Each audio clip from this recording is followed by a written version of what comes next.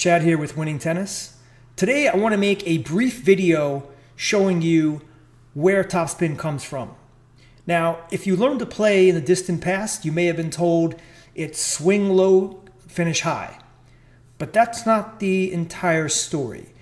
Yes, typically we're going to swing low and finish high, but where topspin comes from in the modern game may be a little deceiving, and I want to demystify that for you. So I'm going to look at a few videos of some of the best pros out there and see where are they really getting topspin from. So let's demystify this and jump right into it. Alrighty then, let's get set to demystify topspin. We've got Roger Federer up to the plate first. Let's see exactly what happens. Now look at that late wrist action right there. We've made videos on that. Now his racket, as you can see, the strings are pointed slightly down, maybe about a 10-degree angle, and that alone is going to end up causing topspin. So when he makes contact with the racket, the top of the racket here is actually ahead of the bottom part. So that angle is going to create the topspin, but look what he's doing. He's actually brushing on the top part of the ball and he's rolling the racket right away. Let's just take a look at that again. So as he makes contact, the racket starts to roll right away. And I've seen a lot of pros hit slow motion forehands, and I would say that Federer definitely is one of the best in terms of rolling the racket right away. And I think that's why he gets such a massive amount of topspin on his forehand, and he's able to pretty much dominate with it. Let's finish it off. And you can see here that the racket is now, when it comes around, the strings, the part that he hit the ball with, they're facing down. Okay. And he brings it right on through. Look at that. He actually catches the racket with his left hand. And I mean, that racket, the butt of the racket is facing almost to the left. That's the way that I like to follow through. And that's the way he's achieving massive topspin on his forehand.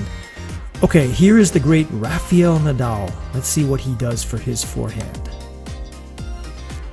I just love these HD, crystal clear forehand, slow motion. And you can see this is one of the things they all do to achieve a little more topspin, is they have that laid back wrist, which they're not really generating, but when they bring the racket forward, there's a snap back, and that's going to add extra racket speed to the ball, and that's going to add extra topspin as well. Wow, was that just a text message? Now, when he hits the ball here, he makes contact. Most of the time, they're going to be making contact on the top part of the ball. And then look at that. Look how quick, look how much topspin is generated there. Now, that ball is really going. I mean, you can see the movement on it.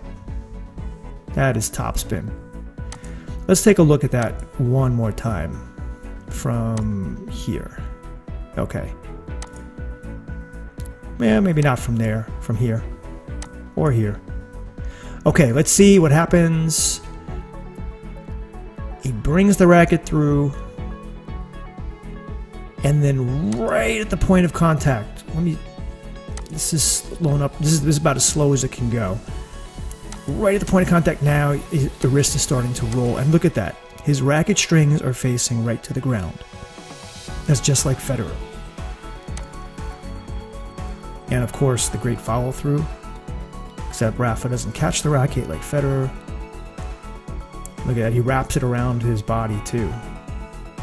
That's how you know a good follow through. Okay, I really like this one. This is Jack Sock at Delray Beach, and I've gone to Delray Beach to see the events there. Never saw Jack Sock play though, but I've seen the finals 3 or 4 times. I know Jack Sock has massive topspin. Here's one thing to notice too. Well, first off, he has a Western grip. That's with the palm up, and the racket head is dropped below the ball. That is something that will definitely help you get topspin. Even if nothing else, just get the head below the hand. Now, when Sock makes contact, Okay, he makes it right in the middle of the ball, but right there, notice he starts rolling the racket right away. So he makes contact, and now that racket starts to face down. The strings. He has more of a windshield wiper than Federer and Nadal. He likes to really use that windshield wiper. And you can see, though, right here, that Federer and Nadal's strings were pointing to the ground, but Sock's strings are facing more towards the opponent. And that's reminiscent of the windshield wiper. So it's good we got to see this one, because that could still give you a lot of topspin. But I would say for a pure shot, the way Federer and Nadal hit the ball is a little cleaner.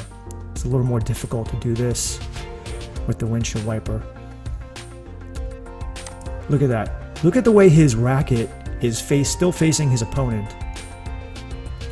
It's very interesting. I made videos on it, but the longer the strings are facing the opponent, sometimes the more control you can have over the ball.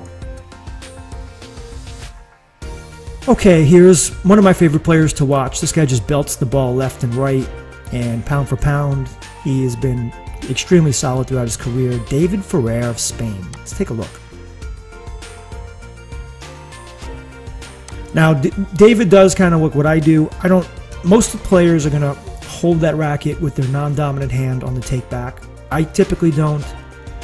And David doesn't. You don't have to. But what he does is he does get his strings pointed to the ground. Look at the bend in his knees. Take a video of yourself and compare that to this. All right. A lot of times people are not getting the topspin they want because they're not bending their legs enough, because you drive off the ground.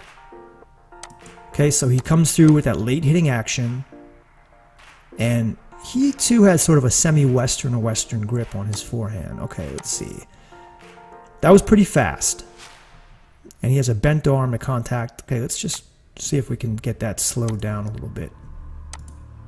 Let's put it into the quarter speed. Okay. Now, David, he was ranked, I believe, as high as number 4 at one point. Okay, let's see. Yep, look at that. Look at that. He does it very quickly. Very quickly. And freeze. Okay. So he's hitting the top part of the ball. Now watch how quickly the racket starts to roll. I mean, his strings are facing down like probably less than 1/10 of a second after he hits the ball. There you go. He has a very interesting follow through too. Very nice. Let's see if there's one more out here. Okay, here's another one. Okay, strings facing down. Guys out there, I mean, if you really want to improve your forehand, try to get your strings facing down on the take back. That allows for the late hitting action. That's the racket snap. And you can see that the butt cap of the racket is going to come towards the ball as late as possible. That's going to give you more racket speed. Okay, and on this one, he doesn't turn the racket down. So this goes to show you that there's not like a one time that there's not a one-size-fits-all forehand where you do this every time. Well, that was interesting. I hope you guys really learned something about topspin. It comes from the racket head being slightly under the hand when you bring the racket through. It comes from the roll of the racket at the time of impact. And comes from legs too. You drive up from the legs. You combine all those things together and you will have amazing topspin that will confound your opponents. So guys, if you like the tips in this video, please subscribe to my channel. I've got a whole lot more coming out in 2018. And if you had any suggestions for videos, please leave them in the description below. And as always, I will see you in the next video.